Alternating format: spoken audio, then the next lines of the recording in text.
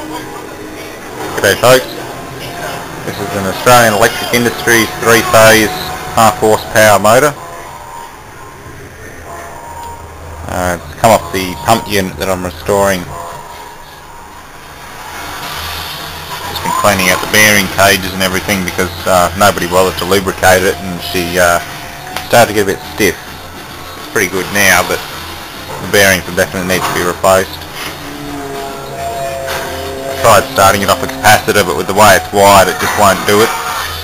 I'm going to put a 3-phase lead on it and try it at the factory tomorrow. I'll try a 10 amp 3-phase outlet. If that doesn't work, then it's definitely stuffed. It's half horsepower, 9.2 amps, 415 volts, 1450 RPM. Wiring configuration is 1 star. So star configuration.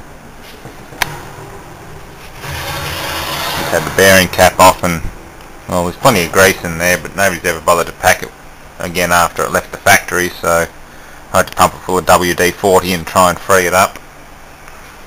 Again, I don't know if the windings are alright, it might have frozen up and burnt out. I've ohmed them and they seem okay, but something funny there. Might not be alright.